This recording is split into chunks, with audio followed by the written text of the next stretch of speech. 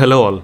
In this IoT series video, we'll see a home automation project using Google Assistant, BLYNK and IFTTT. We'll be using the same Node MCU and the MB102 power supply as in the previous videos. And a 4-channel relay board to connect DC and AC loads. The D2 pin of Node MCU is connected to IN1 and D4 is connected to IN4. There is a jumper you have to remove from the relay board and then connect VCC to 3.3 volt and JD VCC to 5 volt. The load is connected to at the relay contacts. Always connect the power supply to load at pole pin and NO contact. Normally open contact is connected to the actual load. Same way you can connect for the DC as well as the AC load. As Node MCU is 3.3 volt device, you have to connect the 3.3 volt pin to the power source. You can use the USB to PC to upload code, and then you can remove it and then power up the MB102 using adapter. First you have to install the BLYNK app on phone, and then IFTTT and Google Assistant. IFTTT will be configuring from our PC.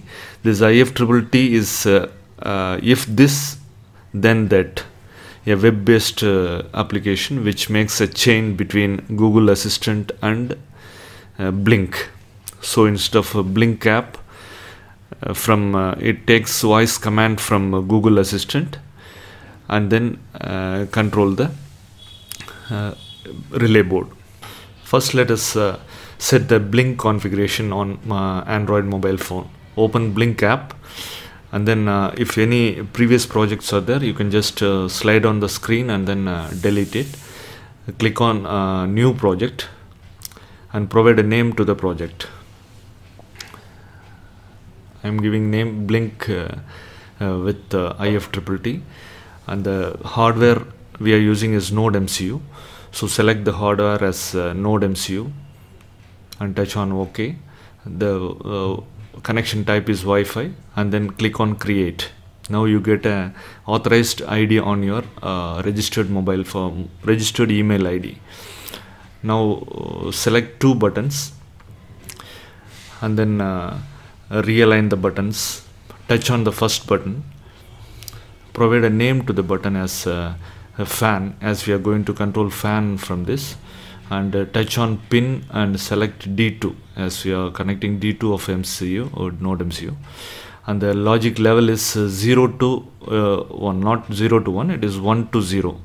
1 is off and 0 is on, as it is a low enabled relay board we are using. The logic is reverse. Same way you touch on the second button and create the buttons for light on and light off. You have to select switch mode for both the buttons. If you touch on play, it will show it is not online, as we are not yet uploaded the code onto Node MCU.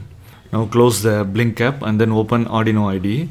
You have to install the Arduino core for Node MCU. For this you open file preferences and then paste the JSON code, JSON link, and from boards manager install ESP8266 link, that is Arduino core for Node MCU, and then from library manager you have to install the BLYNK library.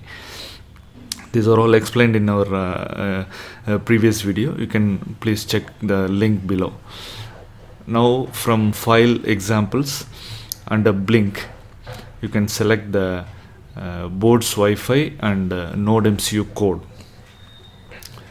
You can do slight modification in this code and upload it onto Node MCU. For authorized ID, you have to replace the authorized ID from the one you got in your email. When you clicked create on BLYNK app, you would have received an authorized token in your mail.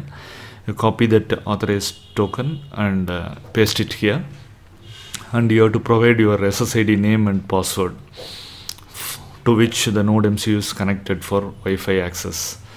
And under void setup, you have to make D2 and D4 pin initially high, as we are using a low enabled relay board.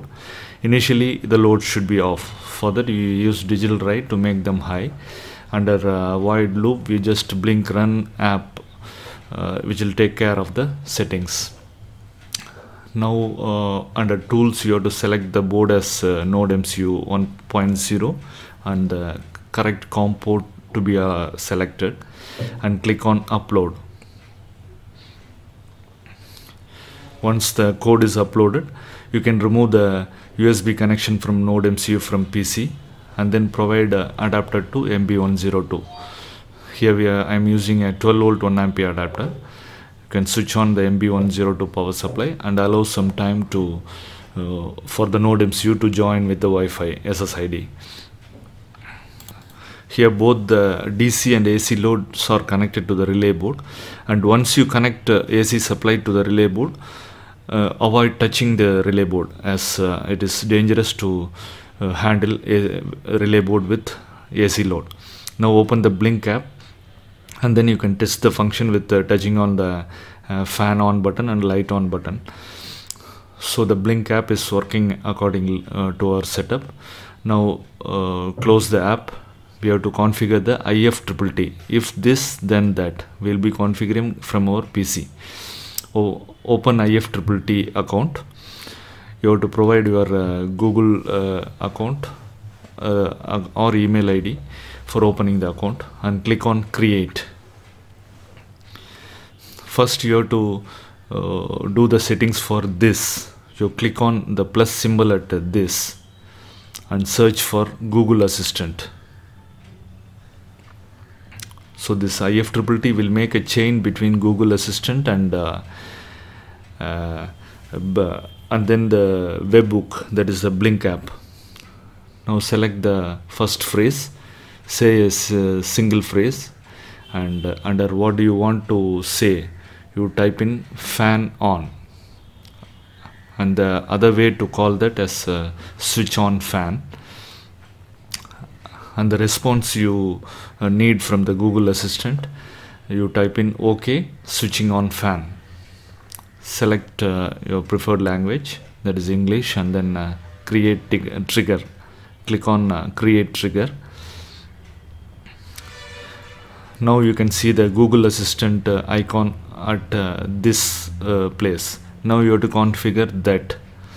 Click on the plus symbol at that, and then type in webhooks. Select the webhook. Now select the make a web request, and you will be presented with some fields to complete action.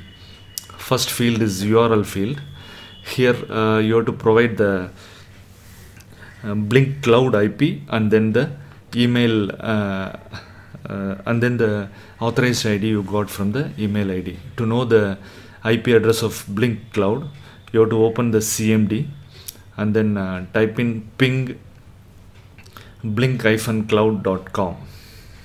You will get the IP address of Blink cloud. Copy this IP address, and then inside the URL field of IFTTT, type in http://2/, and then the IP address of Blink cloud and a /, and then the authorized ID which you received in the email while you created the Blink project. From your email ID, open your Blink project link, copy this authorized token, and then paste it here. So after this Blink cloud IP and a /, you have to paste the authorized token, and then a / and update, and a /, and then the digital pin where you connected the load. For fan, we have connected the load at D2, but while checking out the Node MCU pins for Arduino core, it is GPIO 4. So you have to mention D4 for operating the load at D2. You have to mention D4. This is slightly confusing, but this is the way you have to operate the Node MCU digital pins. Now after completing this URL, you just copy this full link so that it will be useful for the creating other hooks. Under method, you have to select put and content type as application forward JSON.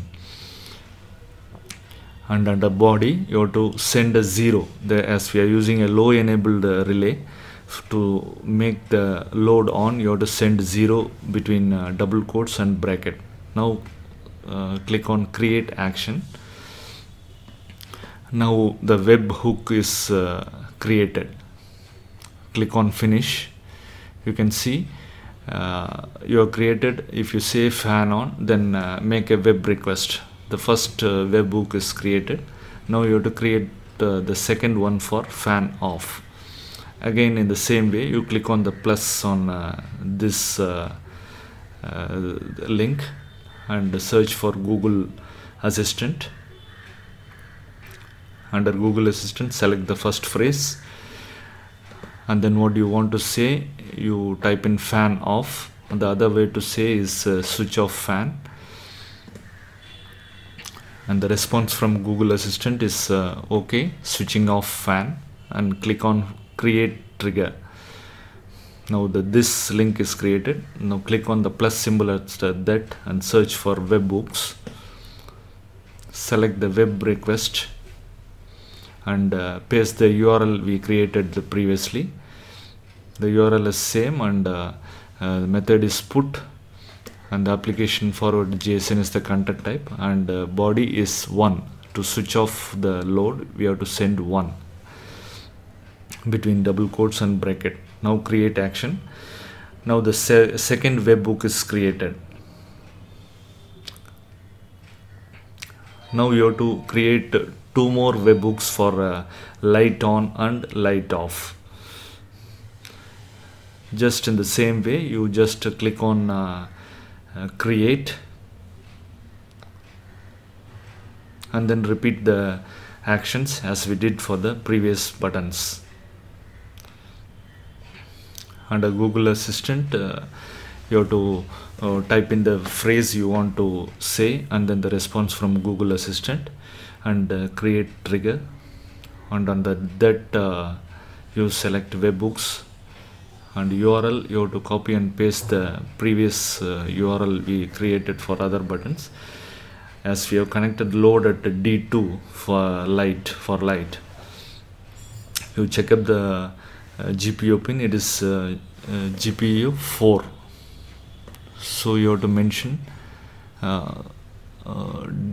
it is GPU 2. You have to mention D2.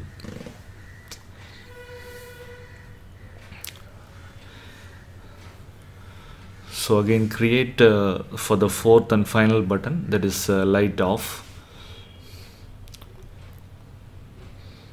Create a trigger for this, and under webhooks you create the URL,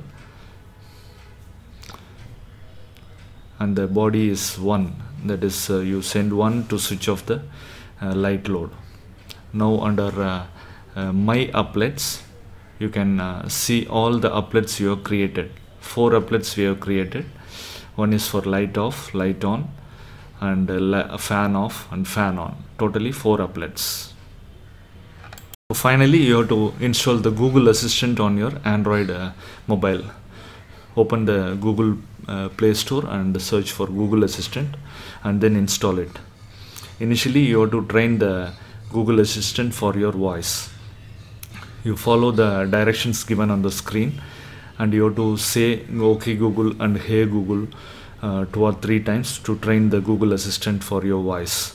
The Google Assistant will be running on the background. So you just say Hey Google or OK Google to start the Google Assistant, and then give the commands.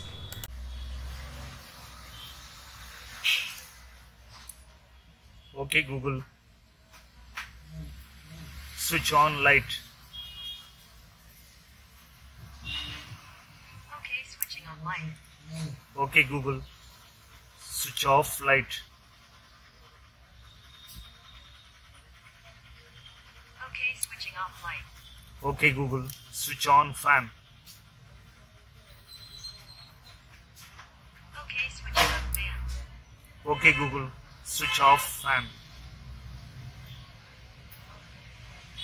OK, switching off fan. Thank you for watching.